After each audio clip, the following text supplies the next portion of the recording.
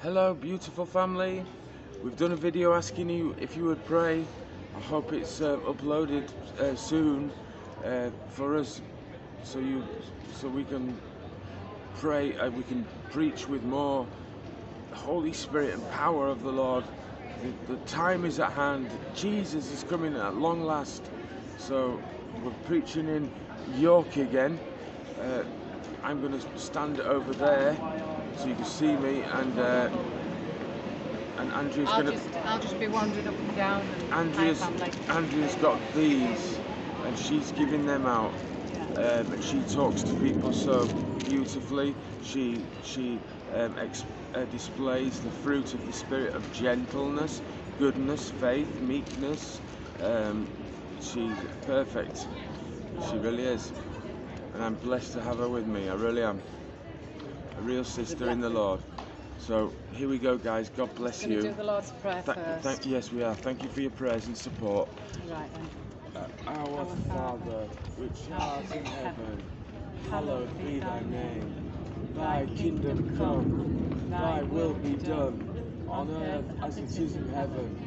Give us this day our daily bread, and forgive us our sins, as we forgive those that sin against us.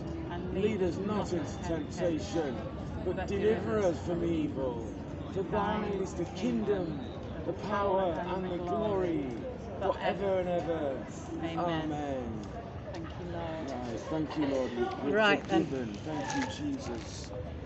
Right, here we go, guys. Turn it on first. Oh, graphic equalizer's not right. Let's see if this is alright. Turn the echo off. Volume not too full. Echo. A little bit of echo. Right, here we go. God bless you, York.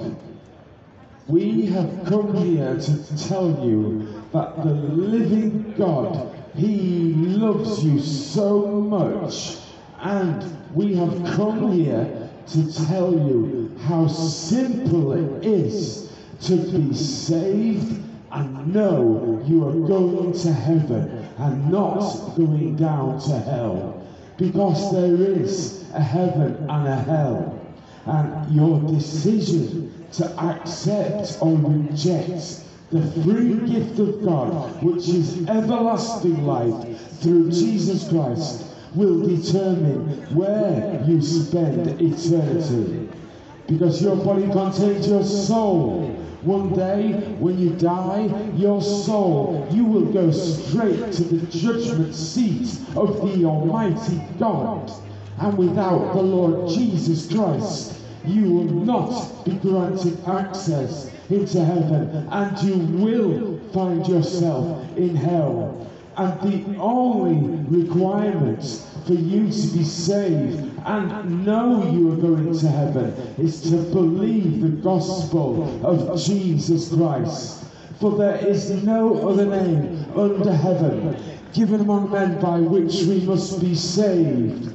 Only Jesus Christ, who said, I am the way, I am the truth, and I am the life. And no man comes to the Father but by me. Jesus Christ said, I am the door. By me, if any man shall enter in, he shall be saved. Be an any man. Do not take the gamble that the Lord Jesus isn't who he says he is. He is the Messiah, and he's the only name under heaven given to us by which we can be saved and enter into heaven. Because the Bible makes it very clear that we all have sinned. We all have sinned, me included. And the Bible says the wages of sin is death. But the free gift of God, which he wants to give everyone, is everlasting, eternal life through Jesus Christ our Lord. The Bible says there is no forgiveness of sins without the shedding of blood. And God so loved the world that he gave his only begotten Son, Jesus, to be sacrificed on the cross, to shed his blood for the remission, for the forgiveness of our past, present, and future sins. He was buried in a tomb, and God raised him to life on the third day. And if you confess Jesus as Lord, say, yes, I believe, Lord Jesus, and believe in your heart that God has raised him from the dead, you will be saved and you'll be granted a place in heaven. And this is for anybody and everybody who believes, no matter what you have done. Go to Jesus, believe the gospel, that he paid the price in full on the cross for all your sin. Believe that he rose again from the dead. Call upon him and you will be saved. Many churches may have not told you how simple it is to be saved. I know you're going to heaven. Going to church every Sunday is not what saves you. Only the precious blood of Jesus Christ will save you.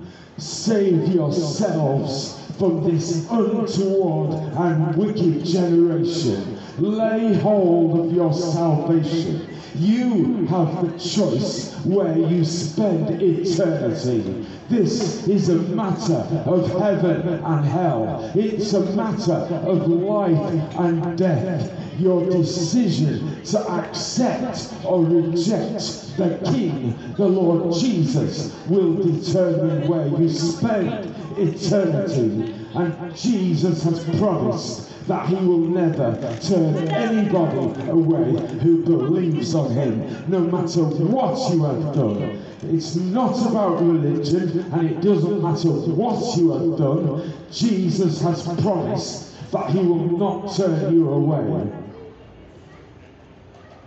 For God so loved the world that he gave his only begotten Son, Jesus, that whosoever believes on him should not perish in hell, but have everlasting life, and their name shall be written in heaven, because there is no other name under heaven given among men by which we must be saved. Jesus Christ said, I am the door. By me, if any man shall enter in, he shall be saved. He shall go in and out and find pasture. The thief, Satan, the god of this age, cometh only to steal and to kill and to destroy.